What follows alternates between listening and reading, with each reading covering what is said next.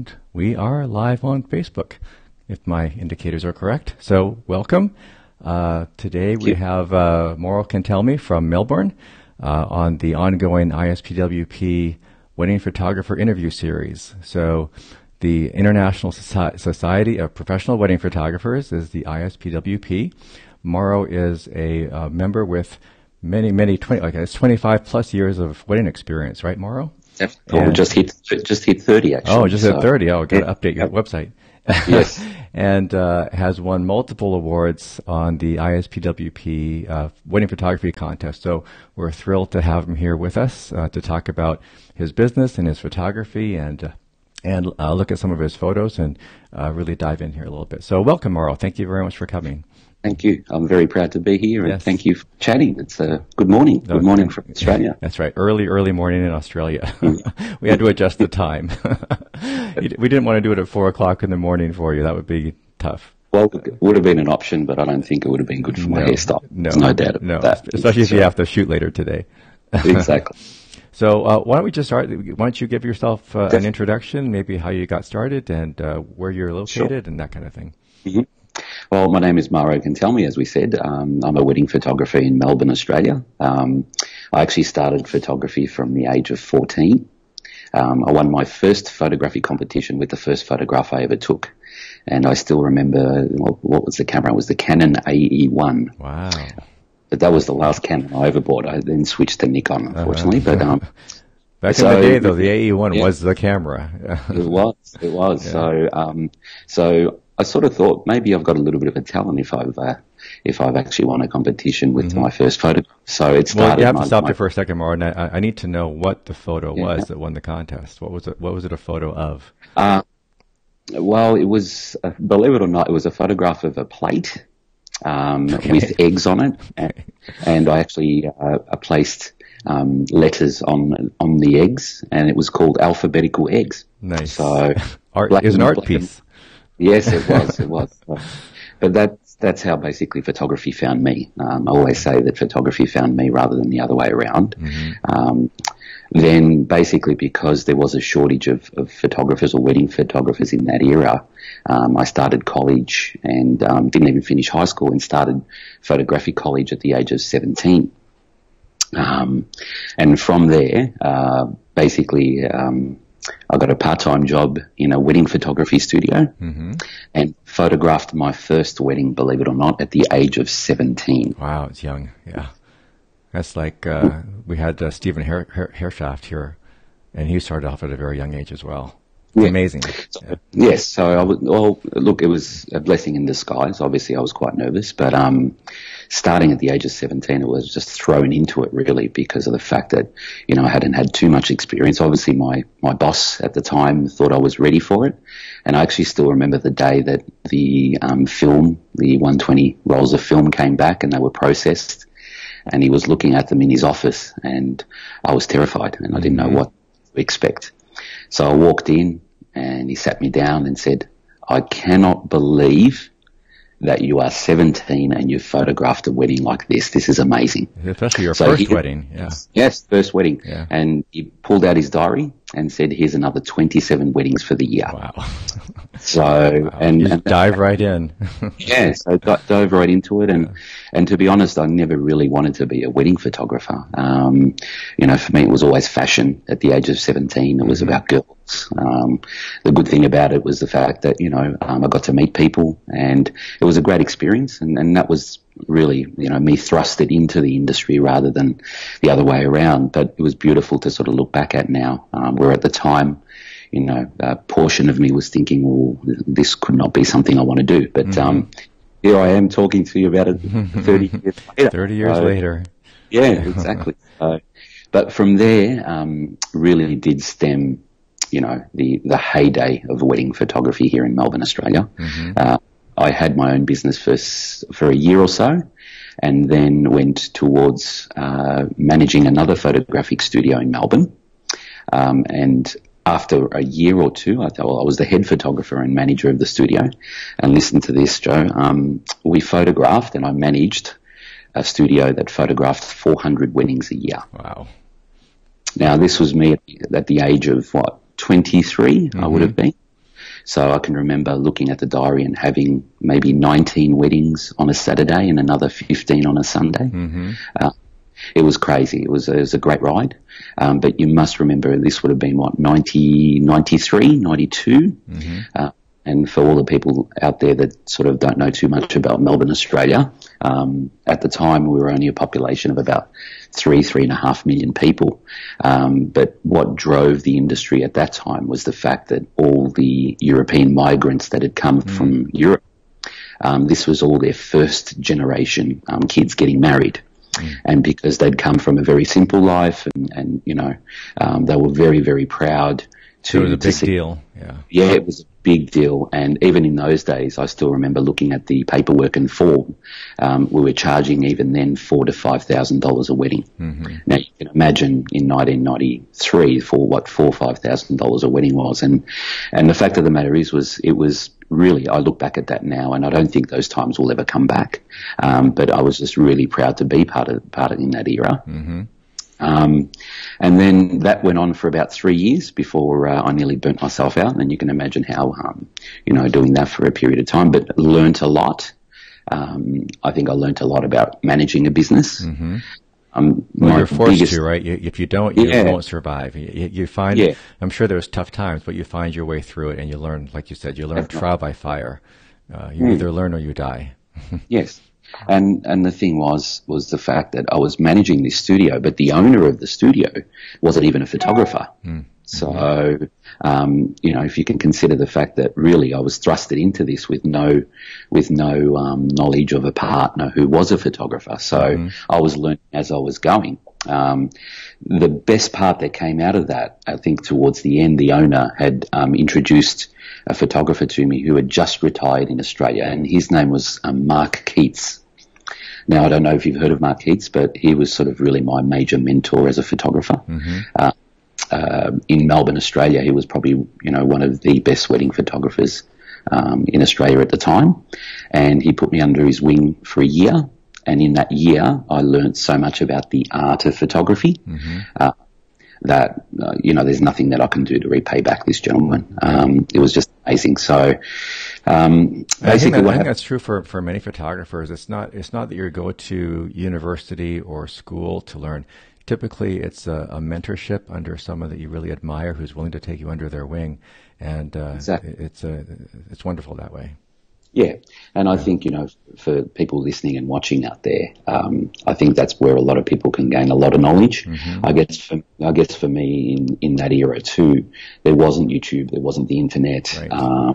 Or if it was, it would have been, was the internet around in 1995? Barely. Barely. Yeah. So, there you go. Early days, yeah, so I guess in that respect, for me, this was sort of my internet. But, I'm proud to sort of say now for people out there, they can get educated a little bit easier. Mm-hmm. But I would recommend anyone who's sort of starting out to really, follow their dreams and follow photographers and go out there and learn.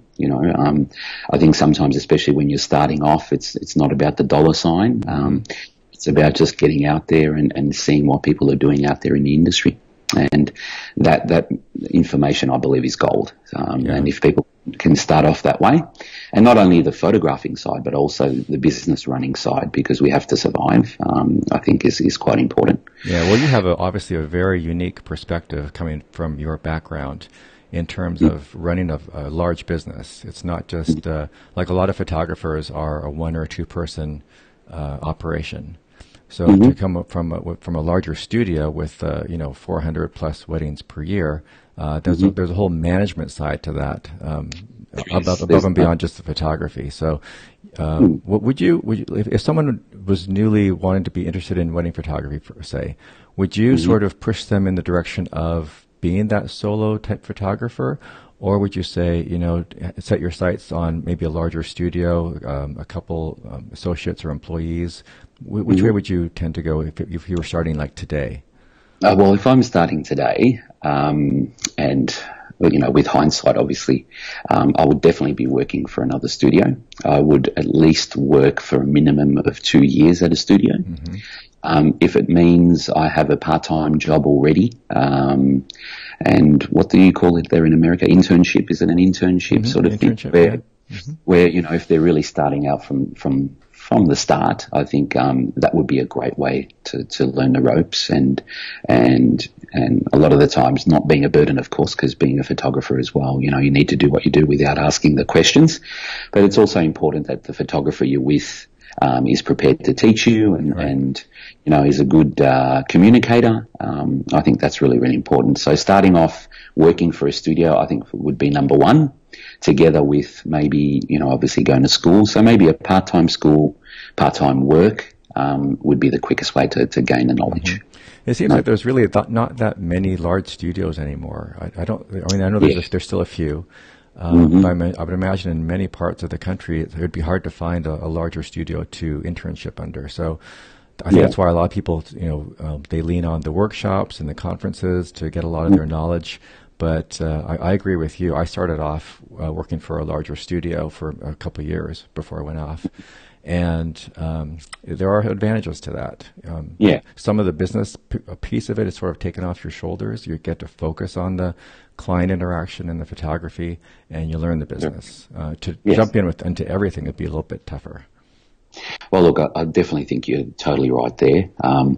And I guess, with a lot of the studios that are sort of manned by one photographer, I think that's also a great thing these days too, because costs are a lot higher than what they probably been years ago. But even for people starting out there, to follow a photographer or even a person who works for himself would be a great start.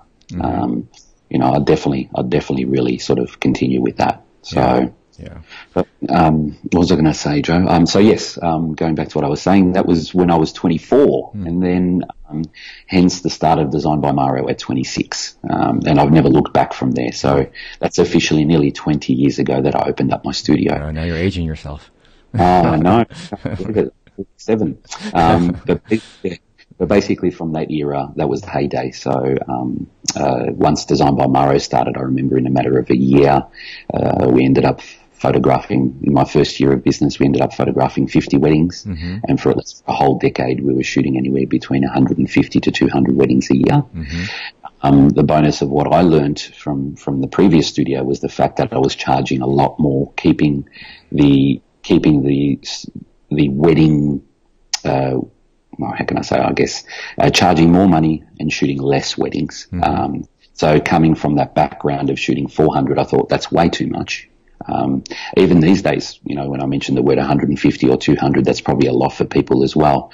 But the way I was brought up and having those skills, I guess I was able to shoot 150 to 200 and maybe charge double than what the market was charging at the time. Right. And still being able to get away with it. Okay. So in a typical year, how many would you personally shoot nowadays? Nowadays, I basically shoot. I don't think I'd be shooting more than 50 weddings a year myself. It's still a heavy load. Basically every week. Yeah, basically every week. The studio is slowing down now. I guess in 2019, Joe, are we? Or not? Yes, we are. So, yeah, last time I checked. So, basically the studio, in the past 5 years, we've been able to manage a consistent flow of bookings.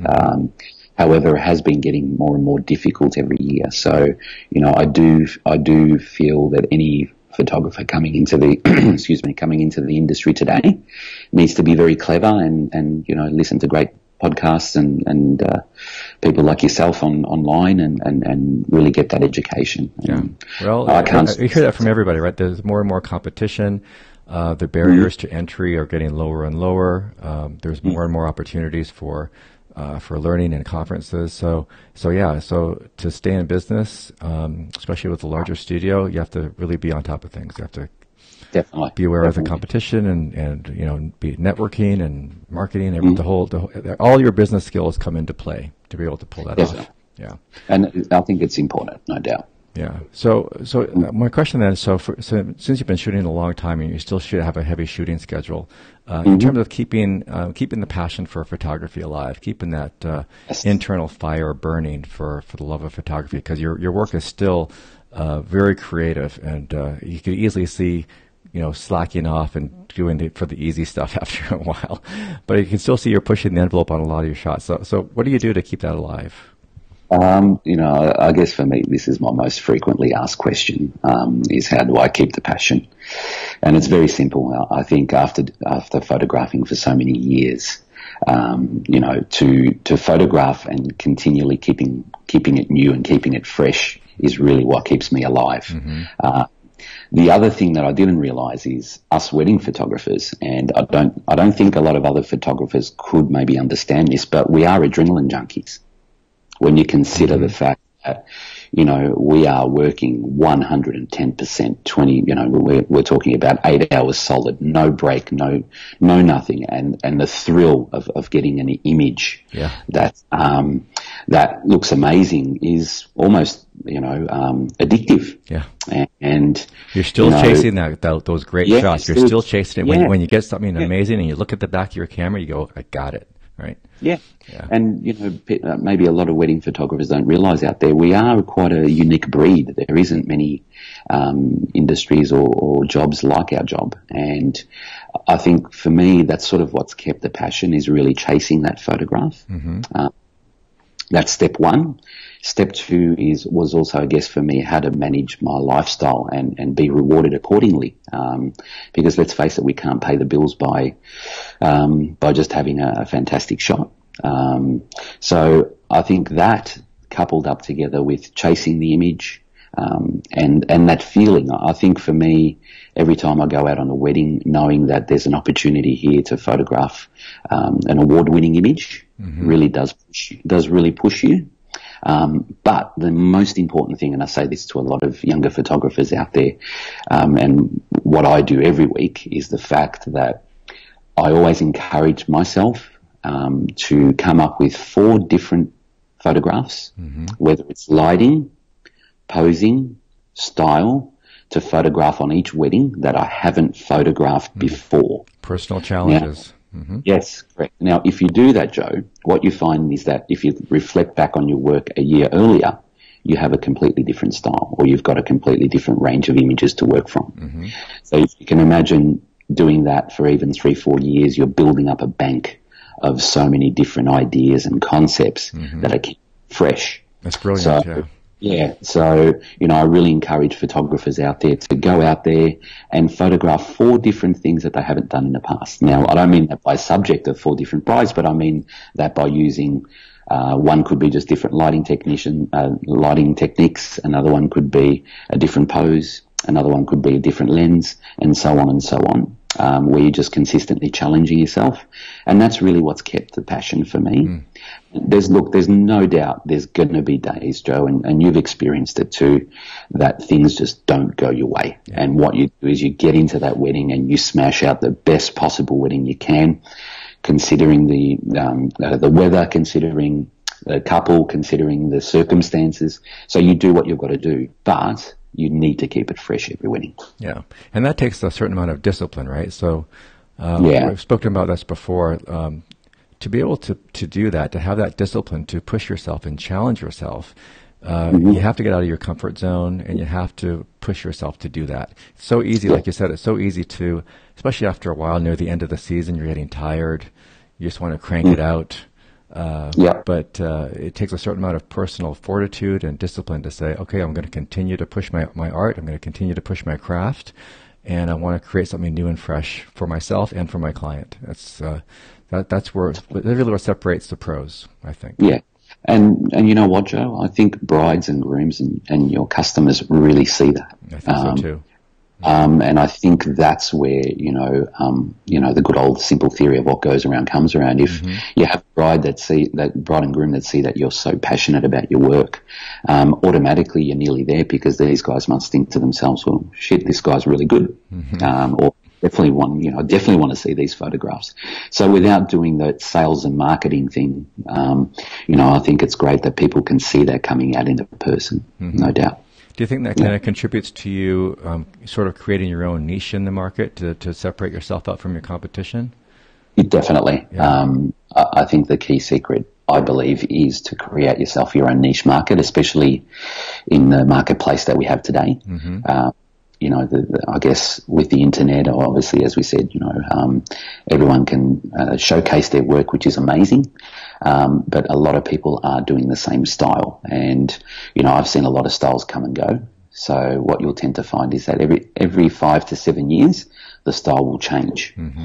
Yes, what I've done in the past is I have never ever looked at any style that was out there in the market and created my own style. In the sense of, my beliefs, my techniques, all the above, all things that I thought looked really good. And it's lucky enough that it's paid off. So I've never sort of really paid too much attention to how or what people were doing out there in the sense of style, not photography, but just style of photography, mm-hmm. and giving the bride and groom something different. And I guess, as a bride and groom, and we all know that bride and grooms only get married once, and they're newbies to the whole scenario of picking a photographer. If you can stand out amongst the other 3 photographers that they've been to, and your work is different in whichever way possible, it could be just a totally different way you print, you find that you start to get your own little niche market that way. Mm-hmm. So, and you've got to always remember, and this is maybe where a lot of photographers maybe fail to understand this, but brides and grooms do this once. Some do it twice. The third time it's free of charge at my studio. So really, yes. But I think brides and grooms, we all need to know and remember that they're not photographers themselves. Right. And if they see something uniquely different to the other 3 photographers that they've been to, they will really, really respond to that. Yeah. And that's sort of been my motto the whole time. Yeah, I think that's true. I think that's true for many clients. I think there are also some clients that have a hard time differentiating between photographers if they just look at the images, because there's lots of really great photographers. So sometimes mm-hmm. I think the difference is not just the photography and to make them confident that they'll get great pictures, but it's that personal interaction. It's the way that they feel when they come to meet you. It's how they consult with you. It's the feeling of, yes, I can work with this guy, or this girl, or I feel like we're on the same page, So talk a little bit about like how you do your client interactions. I'm assuming you have like a studio space to meet your clients. Yes, in? Yes. I guess we've been in the heart of what we call a suburb of Fitzroy here in Melbourne, mm-hmm. which is about 2 kilometres away from the city centre. It's a very bohemian sort of suburb, so it's a great arty sort of area. So it's perfect to have a photographic studio there. Good fit, yeah. It is. So I guess from my perspective, when clients walk in and the interaction, I think number one, and what a lot of photographers need to maybe pay a bit more attention to, is information. Information is king at the moment. And to have what I call a new inquiry. Would you call it a new inquiry on your end, Joe, for someone who comes in the first time? So, immediately, rather than just booking them in for a time with their first 2 names and a wedding date, it's important to chat with them on the phone even before you come in. For instance, where the reception venue is, where their ceremony is being held, which dress designer they're going to. This is all important information that you can collate before they even come.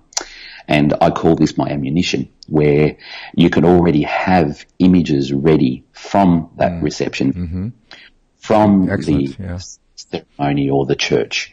And brides and grooms react to that because of the fact that they're not artists themselves. But if you can show them images that may be them in that image, and it's quite unique by showing them and homing in on the fact that this is your venue, this is your ceremony, hang on, this is your dress designer, and then what starts to happen is you're automatically creating this bond between you and the couple without them actually realizing it. So that's always a great way to start. Yeah. Well, it gives them a sense of confidence too, because, we've all been asked a million times by our prospective clients, we're getting married at this particular venue. Have you ever shot there before? Yes, well, exactly. I've shot 1,000 weddings. I can shoot at any venue, but yes, I've shot there before. And here's some great pictures, and imagine yourself there as well. Yeah. So I guess that's always a great way to start with a couple when they're coming in for the first time. Yeah. Another great thing is we need to be very attentive to their thoughts, and be quite I guess probably the best way to describe it is be quite sensitive to their needs, and really show that, not only by verbally saying that, by also body language. You know, I always, and I guess another good important thing too is when they're coming into your studio, always offer them a coffee, because a lot of the times it could be after hours, you know, especially the groom starting to shut off, little things like that. What I've also found is that brides also remember you by sense of smell. So I actually have a candle, and it's called wedding cake. And brides remember me from that beautiful smelling studio that I have. Interesting. I've never heard of that, something like that before. That's probably true. It's part of the whole. It's part of the whole sensory experience, right? For instance, you know, if you've ever been to Las Vegas, have you noticed how, you know, you go to each hotel and they have their own sense of smell? They've not used the whole same shebang. They all smell like cigarette smoke to me, but in the foyer, that is. That's right. Yeah. So little things like that I find also help. I guess, you know, another more important, important factor is showing them albums that are maybe quite unique, that a lot of other photographers aren't using in the same area.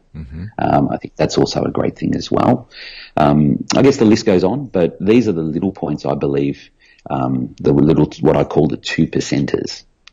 That once you start adding 10 2%ers, it adds to 20%, and they're the important things that when brides and grooms come into the first time for your studio, you know, that you've got to keep, you know, creating those little subliminal messages.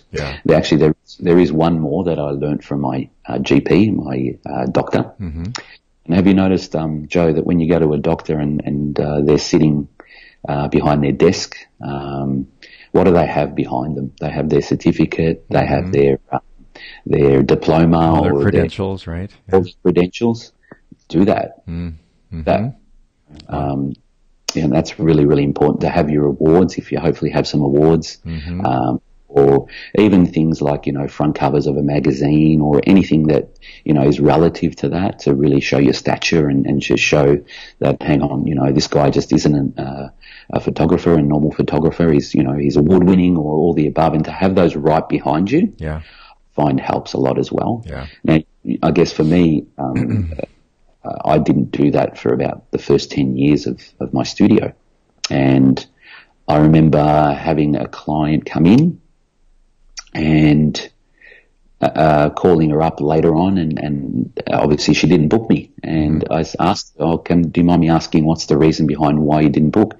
I booked someone else because he had awards displayed. Oh, wow. Sometimes it's just little things. You just never know what it's going to be. Yeah. Exactly. It's just those little things. So what you're doing then, and your advice would be pay attention to all of those little details, because they all add up, and to build it up to the full experience. And it could just be one of those little 2% items that puts you over the top in terms of the booking. Yeah. Correct. And I guess the more and more attention to detail, and the more of those little details that you do attend to, that helps to justify, you know, a higher price, right? Because the client sees it's a full package. This guy has been around a long time. I have zero concerns that it's going to go wrong. Right.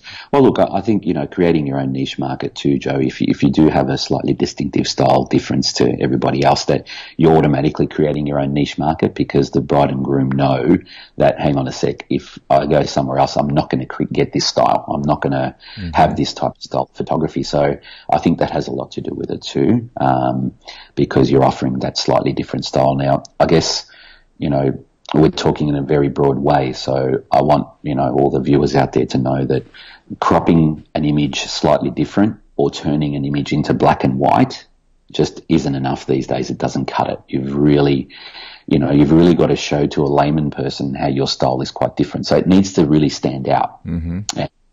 That's probably a good way to start making brides and grooms, and, you know, the common person who doesn't know much about photography, to really start to see, hang on, this guy's different, and that's where you can create your niche market, and that's where you can start to maybe charge a little bit more. But small steps, of course. You know, I don't want photographers to go out there and then overnight charge double, because it doesn't work like that. Yeah. You have to have all the things surrounding that price to support that price and justify that price before you can do it. Yeah. Correct. Yeah. And it's a journey. It's a journey for all photographers out there to sort of do that.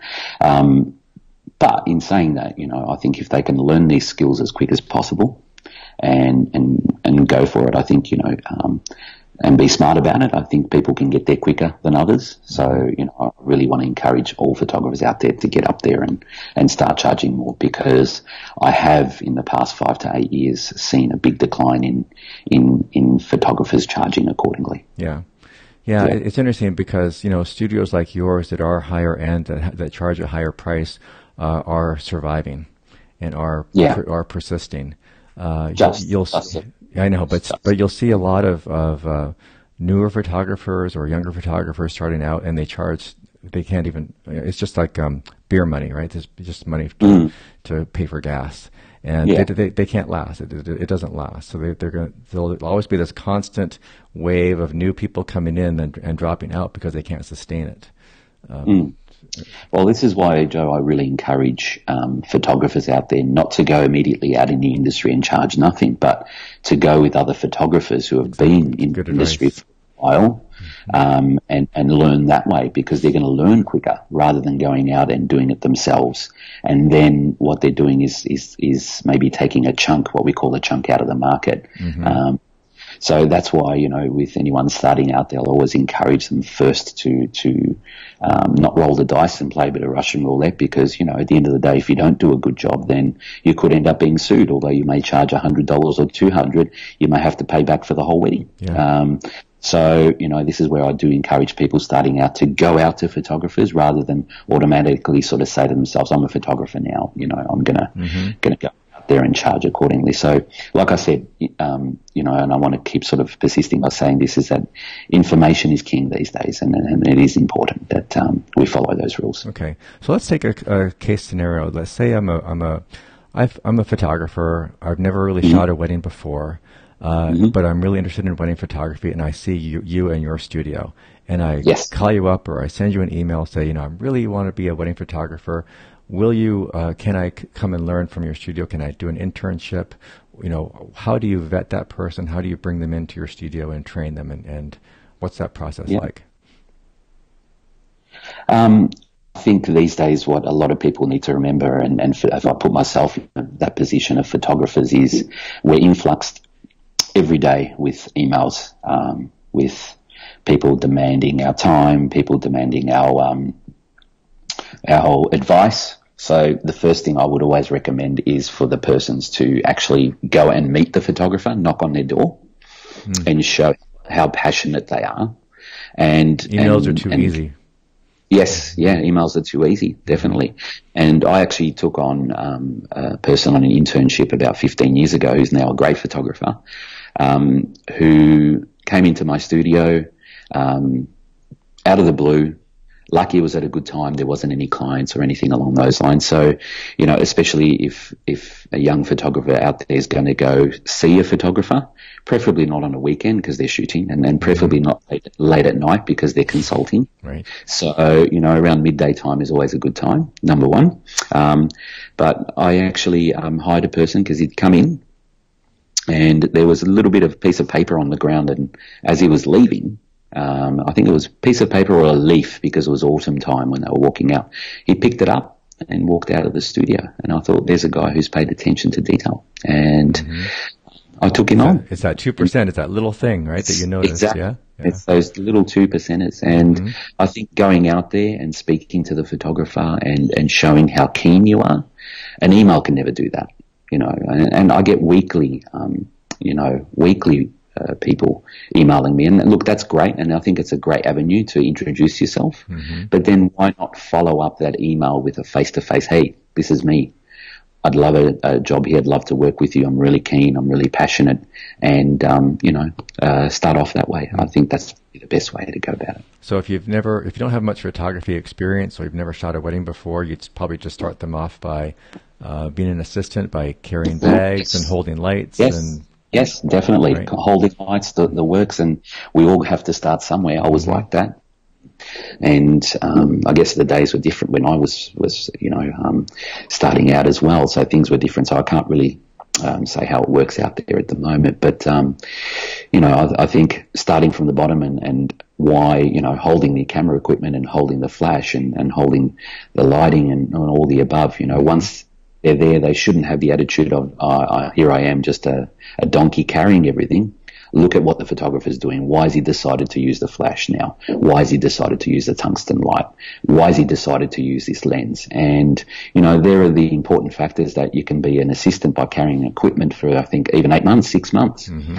And you're learning the craft. You are seriously out there. And if you're quite inquisitive and switched on, you're going to learn a lot from even just carrying the equipment. Sure. Yeah, ask questions, but maybe not during the busy part of the wedding. Maybe ask questions after the wedding. Definitely. Well, that's great. I want to look at some photos of yours so we can just sort of get a view of your style here. I'm going to switch over to. So you sent me some images. We're going to look at them. You'll see them on the Facebook feed. Otherwise, I can just sort of describe them to you. So, you sent me 10 photos. So this is. Go back to here. There we go. Okay, so we have a man talking to Jesus here. What's going on here? What an image! Knocking the door will be answered, right, or something?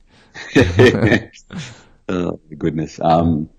Look, this image is probably, believe it or not, one of my favourites of the year. I photographed this last year. I think it would have been in February. It was quite amazing that I'd turned up to the bride's home and I'd gone into the corridor. I looked back, and that's actually Mum and Dad's house. And Dad had decided that from many years ago, when he first moved into the house, he'd have a portrait of Jesus on the back of the door. So he's quite religious. And I looked at the door and I thought, oh my goodness, this never happens in 30 years of photography. There's an image there somewhere. I gotta use this. Yes. I gotta use it. There's an image here in this. And as you can see, one of my favorites, because of the fact that I still remember it quite vividly. The dad was greeting all his friends. They were walking in. Okay. And I remember the bridesmaid screaming down the corridor saying to me, "Oh, Mauro, the bride's ready now. The dress is on." And I'm like, hang on, wait 5 minutes, wait 3 minutes. I got something here. Hold on. Yeah, I've got something here. So, it was fantastic. You can see on the right side there the rack of dresses. That gives you the context, Yes, the veil of the bride. Mm-hmm. So I knew that when I saw the door, I thought if I didn't at least quickly run in there and grab the rack of bridesmaids' dresses, that it would, if I didn't put that there, that would have been a religious photograph, which is so great as well. Yeah. But to add the context of a wedding, what I did do is I ran into the room, grabbed the bridesmaids' dresses, grabbed at least the bride's veil, because remember she was ready to put on her dress, so I couldn't grab the dress at the time. So these are little things that sort of people don't see, and adding the dresses there is really what made the shot. Yep. The last thing I had to do was wait for Dad to open that door and start greeting his family and friends. So you didn't give him direction there. You didn't say go over and open the door, right? So. It is what it is there, exactly. So that's the beauty of that image, is the fact that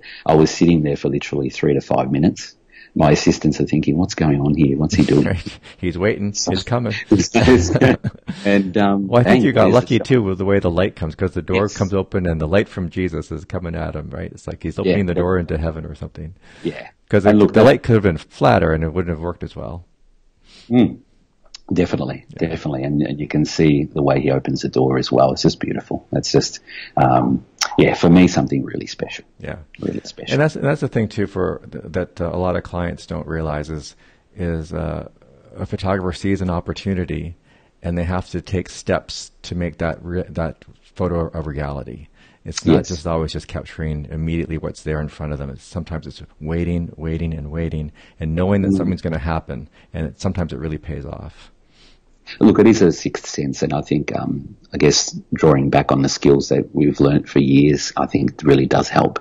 And sometimes, honestly, it's luck. It's a bit of luck as well. Like, who would have known that I'd turn up to a house and here's a full-size portrait of Jesus on the back of a door? You know, that's a sign from Jesus to say, hey, take this bloody photograph. So, you know, it worked well. It worked well. Well, we always like to say too, it's not just pure luck, because luck sort of favors the prepared, right? So, yeah, very true, very true. So this is a nice overhead shot, and again, I want to get to this aspect of your photography. Obviously, you're a fan, or you're drawn towards very graphically strong, bold images of graphic elements. Yes. So this is a nice, obviously, incredibly bold red stripe, the black umbrella. So how did? Okay. Yes. So is that the one with the red carpet and all the red carpet and all the black umbrellas over top? Yes. I guess for me, this is my answer to all those brides that say, "Oh, Mauro, what happens when it rains?" And in Melbourne, I guess with people obviously who don't live in Melbourne understand that anywhere between the period of, let's say, May, June, July and August, it's a very grey city where it's always very overcast, and it doesn't tend to rain heavily. It just, in Melbourne, it tends to drizzle a lot come times like July and August in the winter periods. But also as Australians, we love getting married in the winter, because what happens is our brides and grooms go over to Europe, which is their summer, or America, to have a great summer holiday or have a great summer honeymoon. So, you know, we do have a lot of enthusiast brides and grooms who are prepared to get married in the winter. And this is really an image dedicated to all my brides that come in and say, "Oh, Mauro, what happens when it rains?"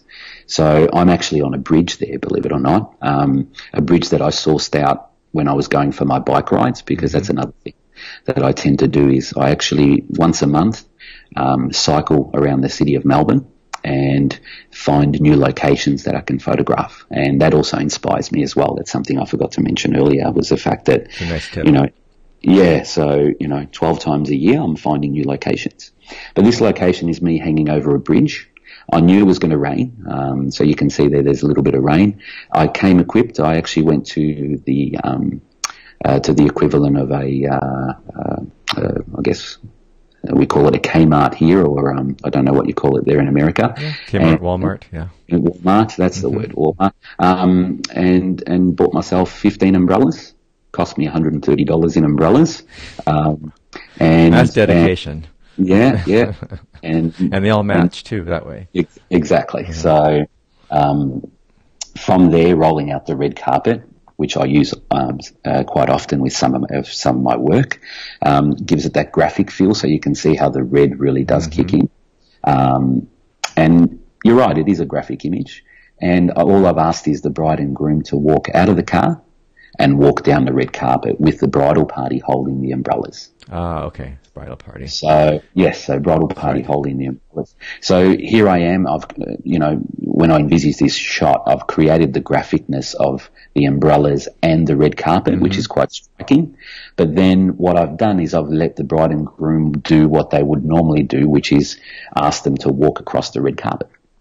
And there's your shot. So here it is, graphic in quite a big sense, but also posed in a very sort of natural aspect of them doing something that would naturally do. But at the same time, it was clearly, in your mind, you had pre-visualized more or less what you wanted it to look like. Yeah. Yeah. Now, you need to, like, what I find is I need to be very crystal clear in my head, the image before I actually execute it like that. It is difficult to do, but you need to have some preconceived idea of what you're wanting to do before you go out on the wedding day. That's really, really important. And correct me if I'm wrong, what I have heard is the way that a lot of Australian weddings go and wedding photographers work is you will have time during the day of the wedding to go and do some of these shots. You'll have a set number of hours where we're going to do a bunch of different photos. And that's not always true in many parts of the world. It seems to be maybe in some places, but definitely it's common in Australia. And the bride and groom expect it, right? Yeah.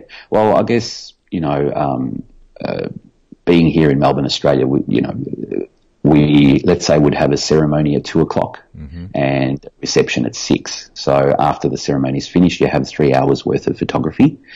A lot of photographers around the world would love that, with the fact that you've got heaps of time. But it's not as easy as what photographers think, because the expectations from the bride and groom, knowing that you've got 3 hours, also, believe it or not, want to go to 3 to 4 different locations around the city. So really work fast. Correct. Yeah. So people seem to, I really want, this myth overseas because I get asked this question quite often, especially when I travel and go to meetings with other photographers. They think, oh, this is amazing, this is quite easy. But it's actually quite difficult, because we're going to 3 to 4 different spots, where it's equivalent to you photographing a wedding ceremony and then half an hour worth of photography and then straight into the reception. The only thing is we're doing it 4 times, fourfold. Yeah. And believe it or not, I've been part of some commercial photography situations, and for a commercial photographer, like say they're doing this for an advertising shot, this would take like an entire day to set up and light and execute, and you have maybe 45 minutes to do it, right?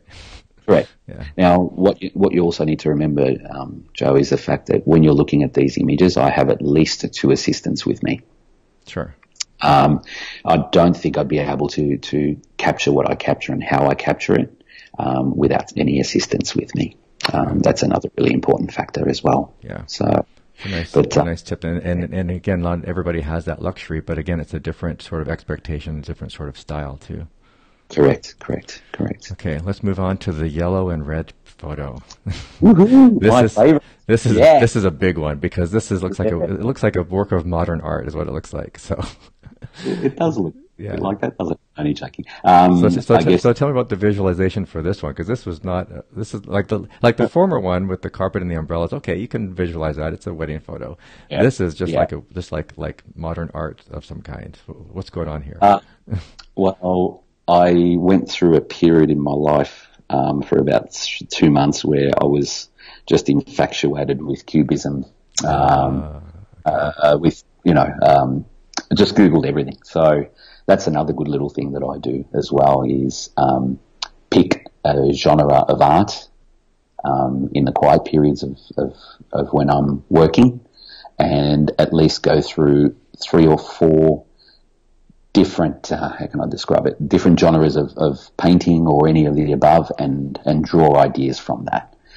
So I have what we would call a vintage week, or a Western week, where all I do is just Google images or things from that era, which allows me or inspires me to sort of sometimes create images that are sort of in that era. So I guess this image didn't totally come about that way, because what you're actually looking at is the yellow triangles that you're looking at is actually a sculpture in Melbourne that I've grown up with from the age of 5 or 6 or 7, that I'd walk past all the time with.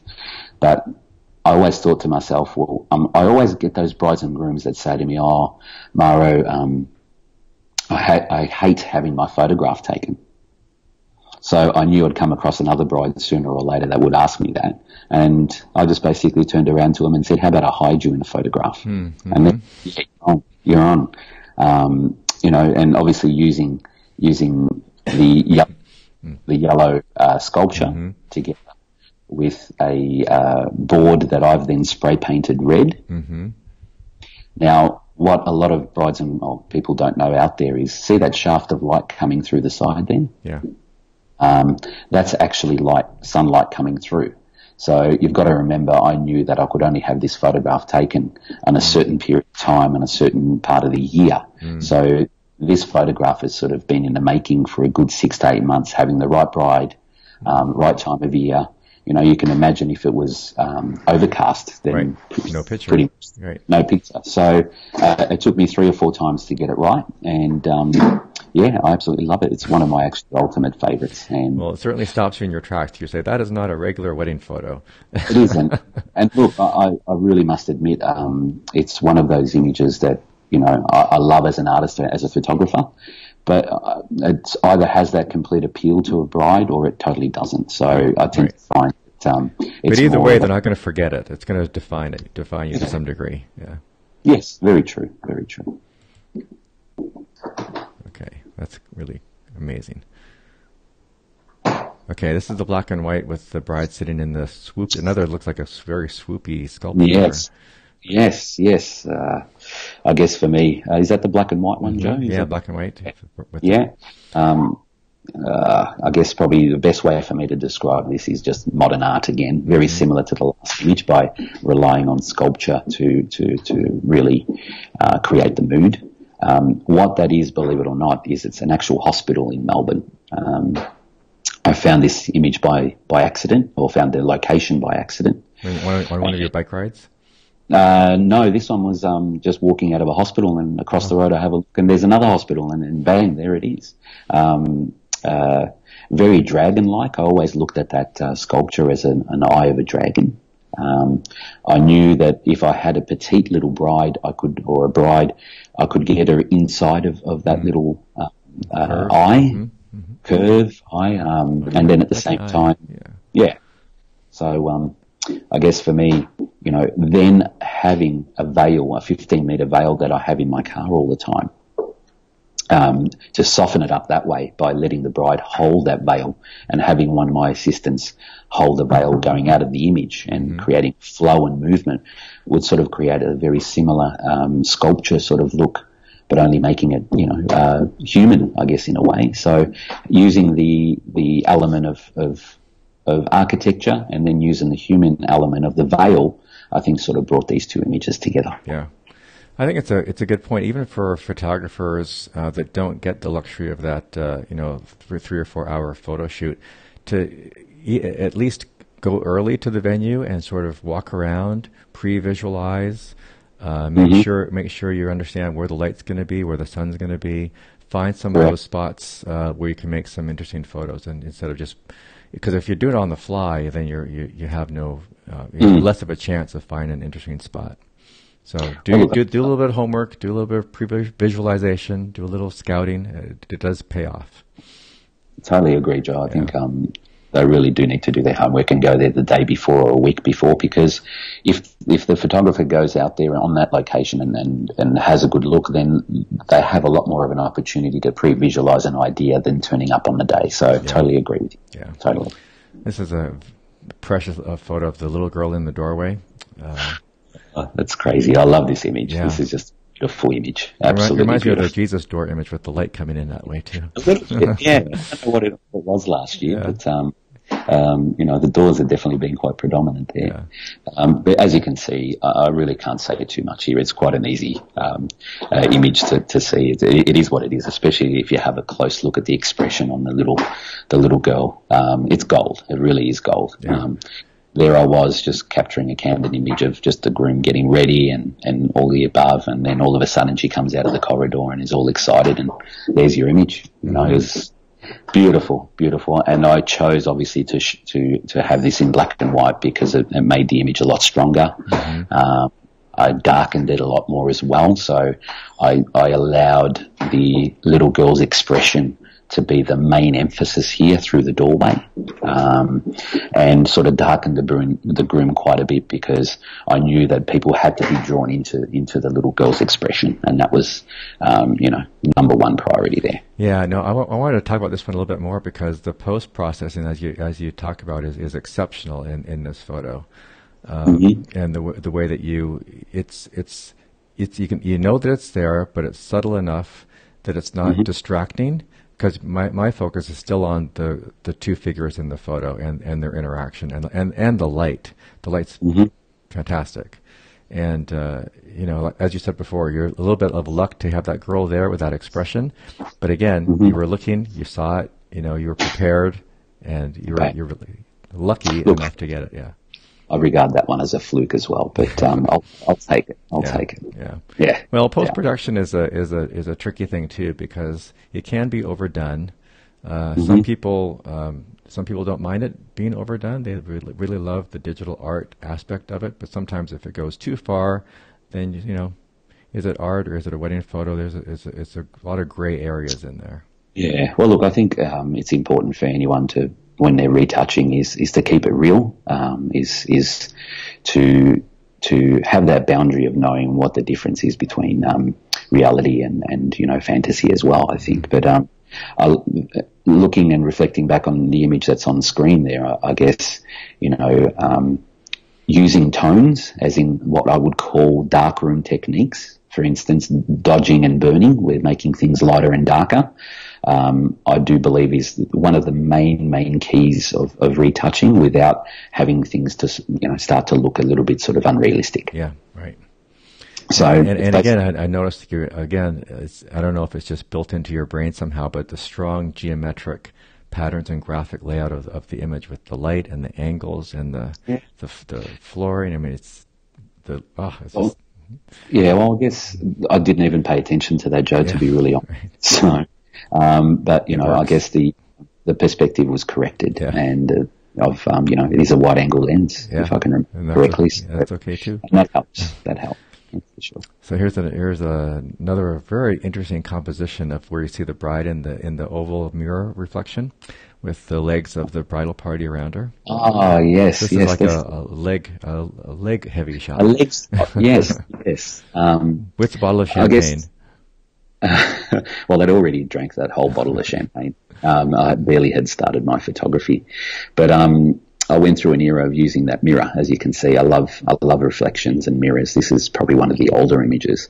But it started, this was a period where every wedding that I would go to, brides and bridesmaids were ready, and waiting in their robes rather than, in their in their bridal gear. Mm-hmm. So I thought this would be a great opportunity for me to concentrate on shoes, the legs looking quite elegant, and the mirror reflecting the reflection of the bride. So if you can imagine my perspective, I'm actually shooting almost right over the top of the head of the bride, mm-hmm. shooting down her legs, and then the legs are, I guess, again, quite graphic because they're pointing in towards the bridesmaids' legs as well. So it's an image for me that came purely by accident, the idea. This isn't one of those, remember how we were talking earlier about going to a location and having a preconceived idea?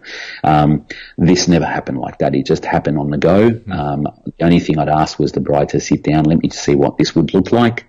I had the mirror next to me. I thought, let's place the mirror there, and next thing you know, this image had come up. Mm-hmm. So, I guess for me, it was quite an image that was quite bold and striking in the sense of shape and form again. So you know what, Joe, you've taught me something as well. I'm starting to realise my images do have a lot of shape and form. And composition. I mean, you have obviously a highly developed sense of composition over many years of experience, and you take a lesser experienced photographer, and they probably wouldn't have it would be a completely different composition, right? Mm-hmm. Well, look, I think if there's any pointers that I can give to photographers out there, and I think this is always a really good pointer, is the fact that you've got some amazing photographers out there that's shooting quite a few weddings. But what they don't do after every wedding is reevaluate which image they want to enter in an award. Or I have what we call an awards folder, where every wedding that I photograph, I'd maybe pluck out 3 or 4 images of my favourites that I can then reflect back on and look at later on in the year and decide, which ones I would pick to enter in awards or to showcase or all the above. So when you're a younger photographer out there, you struggle to sort of work out which images are going to work well for you. So you need to take the time out to look back and reflect on your images and use these images where, in future you could use them for awards. And if you have the time to reflect back on your work, I think that's quite important as a photographer to develop. Yeah, I agree. And I would do the same thing too. I would have an awards folder and it's typically sometimes 1 or maybe 2 photos per wedding would go into that awards folder. Exactly. Ones that really, really popped out in my mind, say, oh, that's special. That's going to go in there. And sometimes it would take a little, like you said, a little post-processing, maybe a little cropping. But if you see the potential in the photo, don't let it get lost. Save it. And I think sometimes photographers do make them get lost, and they're great images. And then life gets you. Bills come, weddings are photographed, the next wedding comes in. Life passes you so quick that you've got this amazing image that you've never entered anywhere or you've never showcased, and that's such a shame. It's such a shame. I think, again, I think it's one of those items of discipline and your process. So if you build discipline items like that into your process, it'll just flow, and you'll be able to say, okay. But you have to think about it ahead of time. You have to plan for it, and you have to implement it, right? So definitely. Okay. So here's the red car with the bride shoveling the cake into the groom's mouth or something. Oh my goodness! This is this is hilarious. It is. It's a hilarious image. This is an image where this couple, this bride and groom, walked into my studio and said, and I'd asked them just prior to the wedding day, what do you guys like doing on a Sunday without me being around, or on a Saturday? What do you guys like doing? And this couple were bigger than life. They had big characters, the two of them. And I'd asked the groom, what would you do on a Sunday afternoon? He said, I love eating cake. That's all he said. That's all he said. What was actually quite unique is the bride. Her father owns the biggest delicatessen, or the biggest importer of Italian foods. Oh. So obviously here's the groom who loves cake. I had the bride who has grown up although she's grown up in Australia, has grown up in such an Italian environment because of this huge store that her father owns where they import everything from Italy. Mm-hmm. So that's hence the idea of using the Italian car. The cake, the groom loving the cake. Mm-hmm. Now, what you're looking at there is also the bride is feeding him with those big Italian spoons. You know how you go to an Italian restaurant? Oh, that's what it is. Yeah. And they're hanging on the wall, right? Yeah, they're hanging on the wall. Yeah. So here I was. I used that because I had that available to me. And here's the shot. They absolutely adored this photograph. That this huge image of that on the wall at in home. And that's going to have a lot of meaning for them too, because you took the time to find out about them and their interests and incorporated that into their shoot, right? Correct. And this is where maybe a lot of people who don't know my style maybe can get a little bit construed about what I do and why has he done that. There's always a story behind it. So there's always a story. Yeah, and the story makes the photo, to be honest with you, because that's you can tell it's so personal to them, and they're obviously having fun with it. Definitely. Okay, this looks like another high overhead shot of the couple walking down the street with the turn signal painted on the ground. Yes. Is this a drone? Well, a lot of people ask me that question. Yeah. This isn't actually a drone. Or another bridge? No, I was hanging over their balcony photographing this, and then we've corrected the perspective on it, so it looks quite drone-like.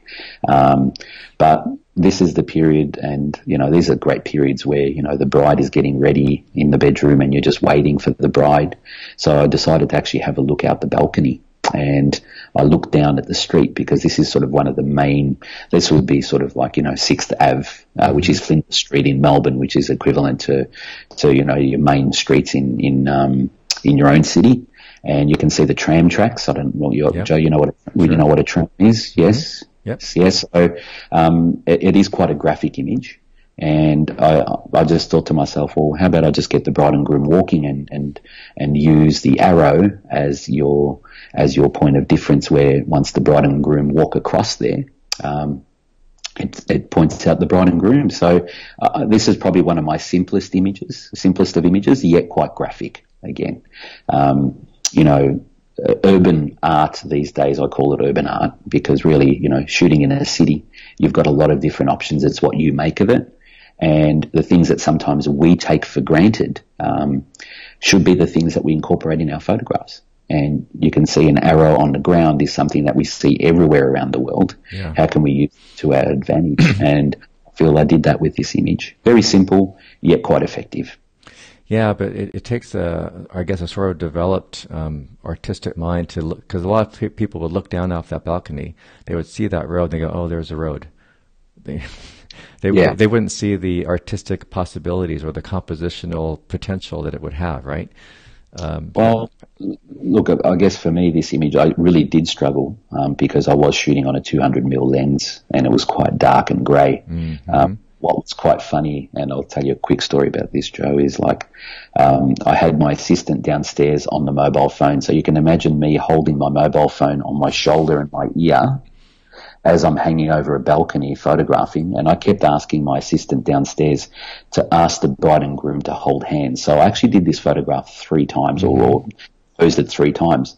But each of the 3 times, my assistant forgot to mention to the bride and groom to hold their hands. I got quite frustrated, and I said, you know, make sure you tell the bride and groom to hold hands. And my assistant turned around and said to me, Mauro, you are on loudspeaker. So after we did that, they were held hands, they walked across, and it worked really, really well. So great, but quite funny. And the bride and groom giggle about that. But another word of advice to any photographers out there: if you're speaking to your assistant, do not have it on loudspeaker. A good experienced voice lesson. Yes. Yeah, no, I mean, photos like this to me, I really appreciate them, because it takes a certain amount of vision to see that, and not everybody can do that. So, you know, hats off to you. I'm a big art lover, any kind of both modern and traditional art. I could live in an art gallery. So when I see people taking bold choices here on composition, and you know, you see the lines, you see where the arrow's drawing your eye to go, you see the framing of the green, you know, it just all comes together. So congratulations. Well, thank you, Joe. Thank you very much. That's great to hear that from you. Thanks, Joe. And then, you know, on the other end of the spectrum, here we have, looks like a big Italian dinner going on or something. So this is just like this one's just full of life. This is not an artistic, graphical type of an image, but, you know, you can definitely see there's something going on here. Well, Joe, this is a crazy image, and this is, I think, something I photographed 4 or 5 years ago, but still is always my favorite.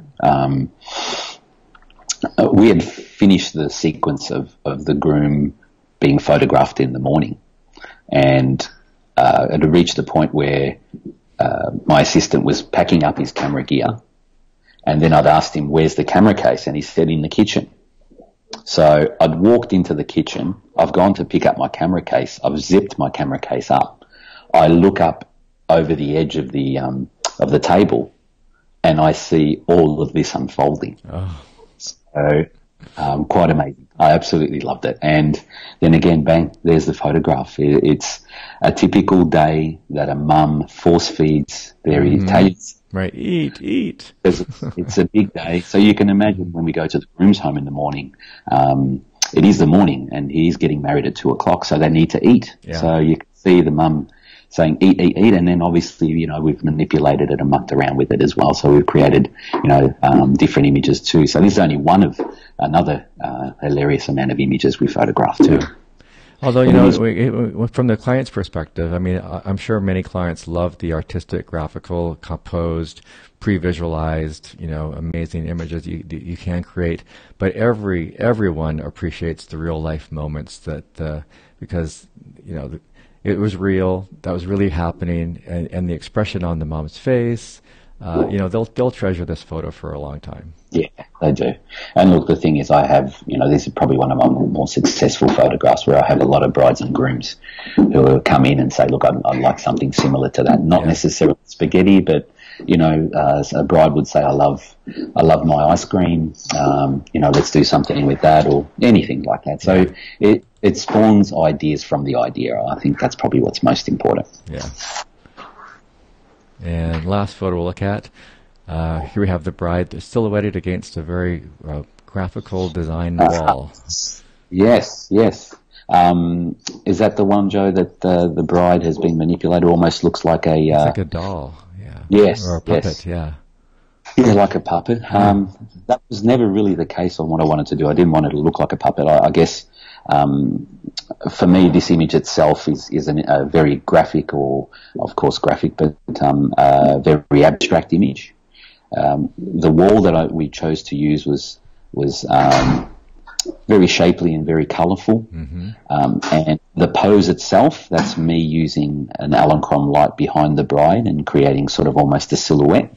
So I wanted my bride to be a shape on the wall, and I wanted to mimic that. And with the help of Jason, my digital retoucher, you can see with each limb how, you know, he's turned each portion of the bride's body into almost a shape in itself. Yeah, it's like an abstract art, yeah. Yes. So, and it was an abstract art. As you can see, some of my latest images, I've been going a little bit more abstract. I don't think I can go much more abstract than what I'm doing, because I think I might lose brides and grooms, because it's not starting to look as realistic and all the above. But, you can see there, I've basically turned the bride into a piece of art, in the sense of almost turning her into a part of the wall. Mm-hmm. But the only way I could really capture that image, it was in my head for a little while. The only way I could really do that, though, is by using a backlight like I did. That's then been splashed on against the wall, and has created a very shapely figure. The pose that I gave the bride, or asked the bride to do, was a very graphic pose. You can see just with the arms and the hands, using triangles, all the above. So again, it's all those little 2%ers, is sort of, everything from the pose that she's doing is quite graphic. Everything from the wall is quite graphic. The lighting that I'm using has enhanced the shapes and the graphicness of the bride. Put that all together, and what you've got there is just a very shapely image. Yeah, I can see. You can tell you took a lot of time to make sure that the angles are exactly correct and match the wall. Yes, yeah, definitely tried my hardest to. Yeah, but you can imagine, for that wedding, I only had time for one location. So it's not always, you always have a lot of time. I always remember this photograph being rushed so quickly, but I knew I couldn't let go of it. I had to capture it. I had the willpower to really get this image. This was done in literally 2 minutes. Wow. It's a very, very bold vision, though, to say, to make her almost not human, right? To be, to take that extra step. Yes. I'm sure some clients would really go for that, and some would go like, what? Exactly. Yeah. And you need to pick and choose your battles. Yeah. This client was an artist herself. She loved art. Oh, see? And that sort of really does help as well. Yeah. So she loves her painting, she loves her abstract images. So you can see that, it's horses for courses, Joe. You can't. And, but there's the connection, right? You could tell that that's what she would go for, and she would appreciate that. Yeah. And that's the thing to photographers out there. If they're going to go and experiment with new ideas to each bride and groom, it has to be relative to them. I think that's nothing. Point that I really do need to stress a lot to them. I don't want any photographer out there to be creating these abstract images when, the bride and groom aren't going to appreciate it or don't understand it. Yeah. And that's, I think, where we need to, like I mentioned before, we need to pick and choose our right brides and grooms and when to do it with this. Because the thing is, these images that we're looking at, Joe, it's not reality. It's not something that I would do in every single wedding I photograph. These are selected images that are picked out throughout the whole year, but it's not something I would do I wouldn't do this abstract image on every wedding that I photograph. And photographers need to understand that. I don't want them to get caught in this whimsical style that I'm creating here, that I've picked a handful of the 50 weddings that I've done where there's certain images. So, the reality of a wedding is a wedding where you've got to capture the candid images and the beautiful moments where they see each other. This is all a bonus for the bride and groom. Yeah. And I think what you've done today, Mauro, is you've done a great service to yourself in terms of explaining in your way how you go the extra mile for both your art and your clients. Because I'm always telling people what separates the good photographers from the average photographers or is the willingness to go the extra mile, put in the extra effort. And for different photographers, that means different things, right? Correct. It depends on how they're going to do that. But your devotion to your pre-visualization and your scouting and your interaction with your clients to find out what's close to them, that's a great example of for other photographers to say, I need to step up my game and go the extra mile and really do an exemplary service for my clients. So, look, I think, we all need to be proud of our work, and if we can do what we do and love what we do, Joe, and I think, with everyone listening today or anyone who's a photographer out there, we are a special breed of people, and sometimes we don't even know why we do it, but we just do it. But, it's important to be proud of what you do and try your hardest doing what you're doing. Excellent way to finish this up, Mauro. So thank you very much. I really, really appreciated it. My pleasure. Really enjoyed every second of that. Yeah, exactly. I enjoyed talking to you as well, Joe. It's been fantastic, and to be honest, I'm always working. So, you know, a lot of the times I don't get the time to talk photography with people. So I've really thoroughly enjoyed today's time with you. So thanks a lot, Joe. Fantastic. And why don't you just tell people how they can find you or contact you? Yeah, contact me on, or have a look through my website, which is designbymauro.com. Have a look at my images. Happy to chat. If people have got any difficulties or anything that they want to need a little bit of help with, I'd be happy to help out as well. Okay, thank you, Mauro. And we'll put all of your contact information on the YouTube video when we publish that, so they can get to you that way as well. Okay, excellent. Thank you very much, and we'll talk to you soon. Okay, bye-bye.